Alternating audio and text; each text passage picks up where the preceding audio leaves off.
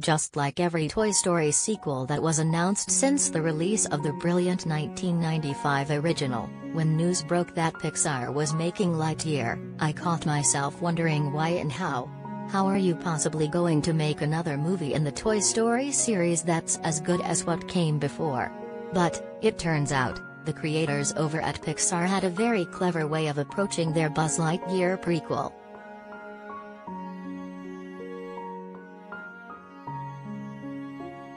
Lightyear isn't the story of the Buzz Lightyear we came to know and love in the Toy Story films. The Chris Evans version of the character featured in this new film is actually the movie character that would have inspired Andy to want a Buzz Lightyear toy to begin with. Basically, Lightyear is to Andy what films like Star Wars is to us.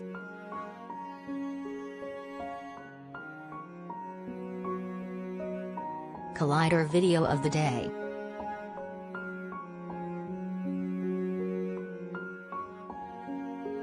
It's a very clever spin on a prequel story.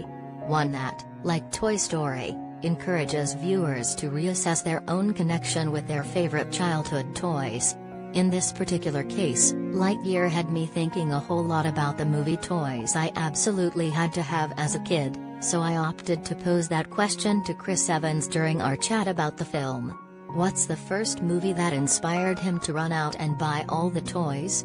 Here's what he said.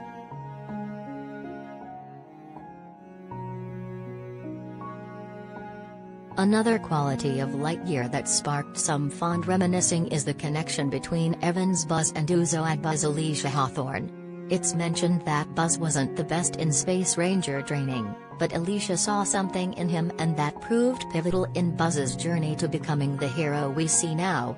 So who is Evans' Alicia? In his early days as an actor, who saw something in him that helped pave the way to where he is in his career today?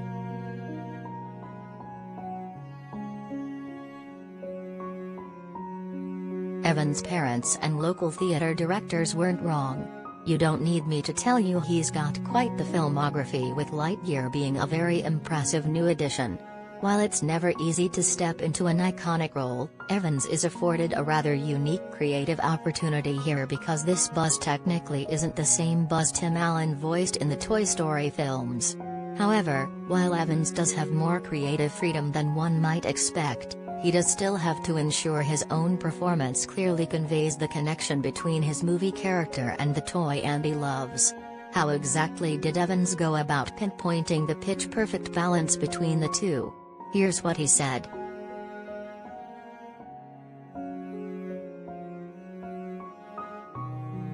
Looking for more from Evans? You can catch our full chat in the video interview at the top of this article.